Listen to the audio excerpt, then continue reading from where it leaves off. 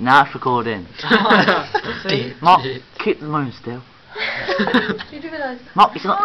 Mark, there you go. Now keep it still, Mark. Now what? Don't Wait. I thought Hold it still. Yeah, I thought you meant to do that. I thought you meant to Yeah, I think you meant to move it, not like... I'll make a bloody point. Don't use that language on I'm sorry. Yeah.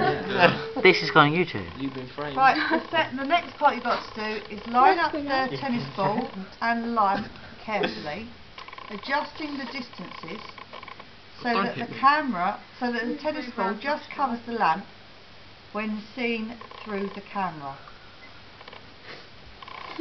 Mark's face. So you need to adjust the distance of your ball so that all you can see in the camera, right? So the tennis ball just covers the lamp when seen through a camera, giving it like a total eclipse. Yes. Oh. That's generally fine. So that way your hands move and then stop moving. Yeah, there. Wobbling. There. Is it That's fine. now looking like a total eclipse? Yeah. It's been crafty. Now you need to point the camera at 90 degrees away from the tennis ball and begin recording. 90 degrees away. Degrees. We've been Like- recording this whole Oh. time.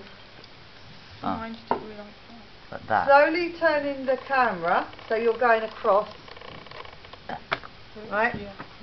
180 through to 180 degrees so that it gradually becomes face to face with the tennis ball and then turns to face 90 degrees away from the other direction. What? So they go in front of the moon? In front of the sun? You kind of can't go right round to the circle now. Yeah. Or, yeah, I would get right now.